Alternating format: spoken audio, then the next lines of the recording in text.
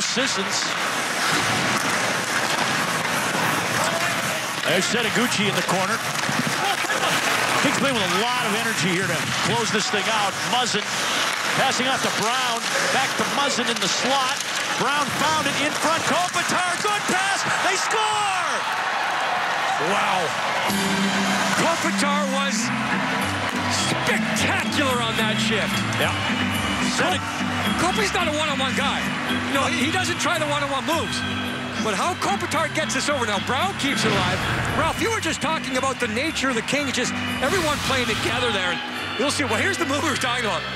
Whoop, zip. Now, you gain entry, you make it happen. And then later on, watch, Brown will keep it alive, gets Kopitar. Watch Kopitar, he's kind of handcuffed.